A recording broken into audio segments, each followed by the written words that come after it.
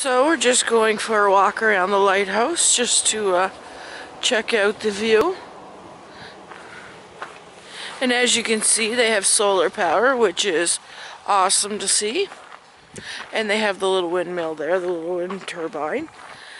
And let's look at the sign. It says Louisbourg Harbor. It says Louisbourg's destiny has been largely shaped by its harbor, well protected, relatively deep and close to the fishing banks. It's the harbor that attracted the French to settle here in the 1700s. In the 19th century, ice-free Louisbourg became a water export port for Cape Breton coal. Today, there are several fish plants in the town, and the harbor is home to both onshore and inshore fishery.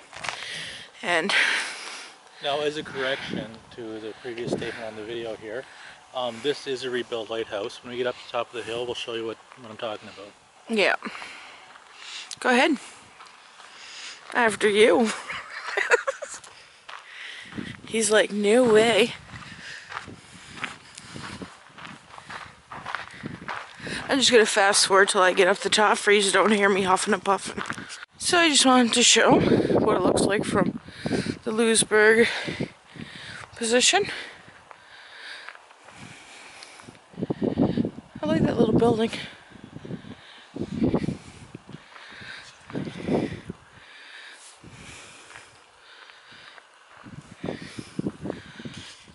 That little pile of foundation there was the lighthouse keeper's little home originally.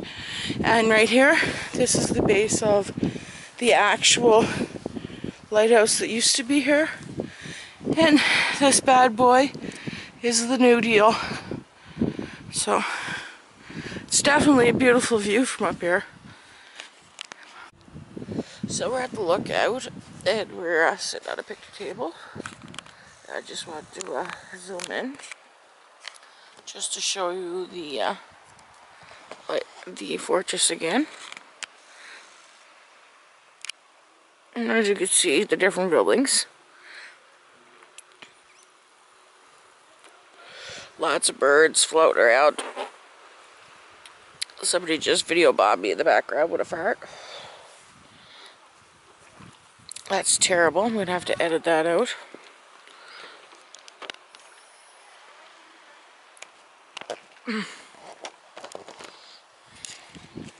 So there's the view of the lighthouse from the look off. And as you can see, the light is actually starting to spin at the top to give the little boaters a way home, so they know which way to go. I'm going to take a picture of that because it's so pretty.